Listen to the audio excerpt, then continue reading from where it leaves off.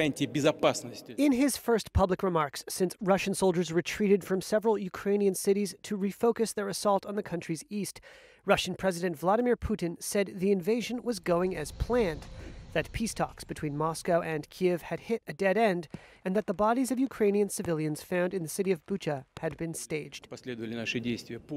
Putin offered no evidence to support this allegation. But while the Russian leader called the piles of corpses in Bucha fake, investigators here were painstakingly combing the scene for the facts. This group from the French Gendarme's Forensic Science Department watched workers in hazmat suits dig earth from a shallow grave, then lift out a heavy mass wrapped in an orange blanket. The burnt body parts inside, allegedly those of a woman and her 2 children, were too charred to tell apart.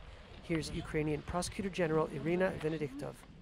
We have now a lot of job, unfortunately, with war crimes against humanity.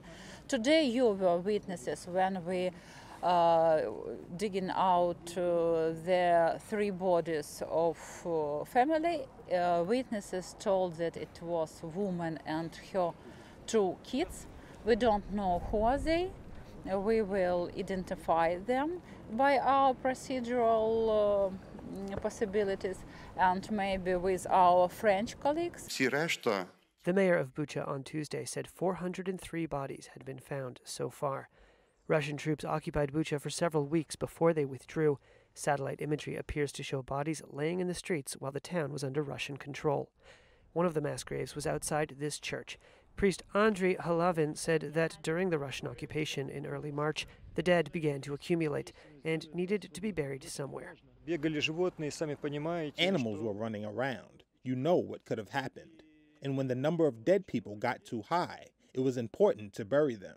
We couldn't get to the cemetery because they were shooting at cars. On March 10th, the local government contacted us and asked if we minded burying people here. Russian forces would remain in the city for almost 3 more weeks. Ukraine has accused the Russian military of executing residents. U.S. President Joe Biden has called Putin a war criminal. He is a war criminal. Putin sent thousands of troops into Ukraine in February in what he called a, quote, special operation. Ukrainian forces have mounted stiff resistance, and the West has imposed sweeping sanctions in an effort to force Russia to withdraw its forces.